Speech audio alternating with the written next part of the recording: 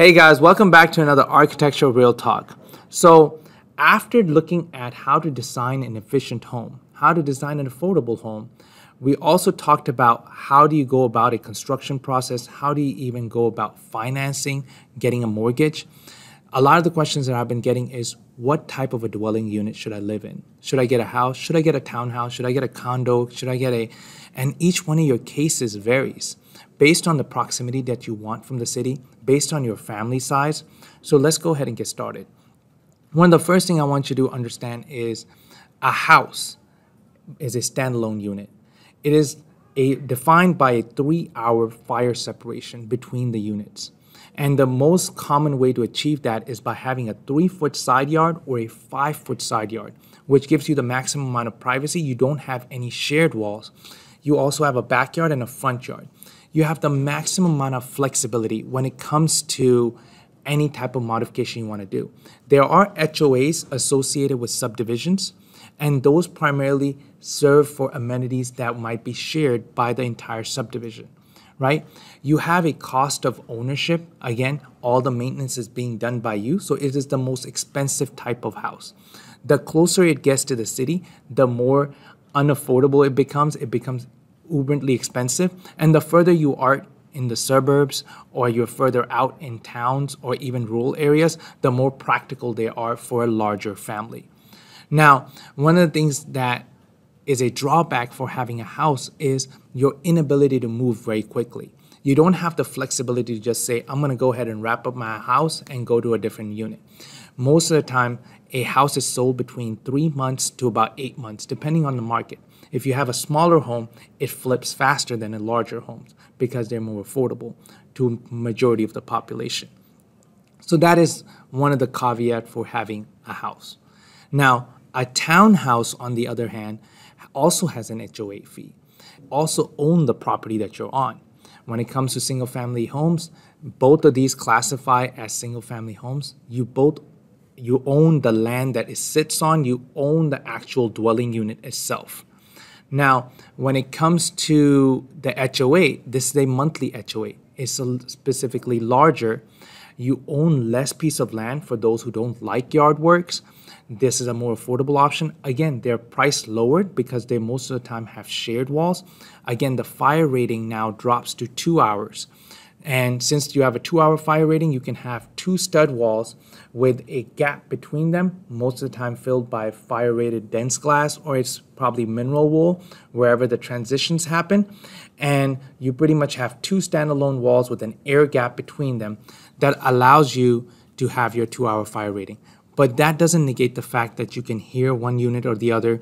And if you have a corner unit, you still have one wall that you share. Now, a lot of people dismiss townhouses just primarily off of the fact that there's a high HOA. But that high HOA translates to all your exterior is covered. Even if there's some amount of landscaping that happens in your yard or your backyard or something along that route, that's also covered. Now, when it comes to roof maintenance, window leaks, all of that is also covered. And some HOAs go as far as to cover trash and water. Now, this is based primarily on what type of a townhouse dwelling you're in. The older your townhouses are, the more likely this maintenance fee is high because your roof is older, your plumbing's older, and so on and so forth.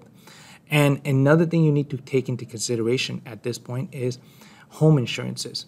A single dwelling home that is standalone property by itself that has a 3-hour rating will definitely have a higher home insurance per year than a townhouse that is amongst the shared property. It's kind of like having rental insurance at that point, right?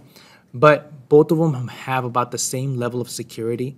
If you were to compare and contrast between the two, if you were to go closer and closer to the city, it is more practical for you to go to a townhouse because of its affordability. It's because you're now transporting less. So there's savings involved when you are moving closer to the city and you downsize to a townhouse, which would be still an upgrade compared to going with a single family house that are out there in the rural country. So those are the things that you have to take into consideration: flexibility and location. When it comes to flexibility, it sells about the same amount of time, but townhouse tend to sell a little bit faster. You're looking at probably around 2 to 6 months before the townhouse gets flipped. Majority of the time, when it comes to overall size, you have a smaller amount of space per floor, so they stack up vertically. It is typical for townhouses to have 3 to 4 stories versus a house that goes up to 2 stories, and that's usually due to HOA restrictions. You usually also have smaller family sizes live in townhouses. That is just per census. So those are the differences between the two. Now, the third option is condo. Now, condominiums have a 1-hour fire rating separation. Majority of the time, you have ownership of the unit. You no longer own land. So you're owning the flat, you're pretty much own structure to structure. So if the dwelling is made out of concrete, for this example, it is from the concrete wall to the concrete wall on the inside. You can't puncture and make windows, but you have full flexibility and ownership of adding different lighting fixtures. You will eventually own that unit over time. The HOA significantly increases because as you have a vertical stacked building, mid-rise, or even a high-rise, you have higher maintenance costs when it comes to elevators and so on and so forth. So HOAs do go up. Your security, by the way, also increases drastically because you're no longer a standalone unit. You also become less flood prone. You end up being on a higher unit. So all of those are advantages of a condo. Now, overall cost of a condo versus townhouse, they are close to almost equal because at the end of the day, the condos end up being in the most densely packed areas of the urban city. If you are enjoying walkability, if you enjoy having the bar very next door, then condos are a practical choice. If you're young and you have that lifestyle where you're not looking into having a large family, then that is the most practical choice. Now, with that said, it is still has issues when it comes to flexibility. You are still internally maintaining a condo. And again, HOA fees for both townhouses and condos can go up based on the whim of the landlord, right? So that's one of the reasons that people go towards a single family or a standalone house is because they don't want to deal with an HOA that can drastically go up. But again, they're still affordable when it comes to townhouses, and they are practical there.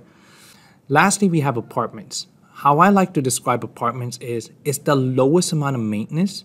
You don't have any maintenance on this thing. You don't have to take care of any of the interior. And it is preferred if you want to have the maximum amount of flexibility to move out. Another thing that you want to think about when it comes to apartment, an ownership of an apartment, that is the maximum payout you do every month. Let's say your rent is $1,300. Then that's the maximum you will pay. When it comes to houses or townhouses or condos, that is the minimum you will pay. Meaning if you end up having a sewage backup, if you have a plumbing issue, if you have a water heater issue, you have an AC issue, that's coming out of your pocket. That's the cost of ownership. A lot of clients that I know or investors that want to be very savvy with their money, they will end up having ownership of properties that they rent out under a property management, but they themselves rent. Because they want a headache-free home. They want to have a lifestyle where they're not taking care of maintenance and they are guaranteed to pay that amount every month. Primarily, a lot of crime rates are higher around apartments. It's just gravitates a lower income bracket, and that facilitates the crime in that region. That's all I have to say about houses, townhouses, condos, and apartments. And if you guys want any further information, please feel free to leave comments below. Follow for more content.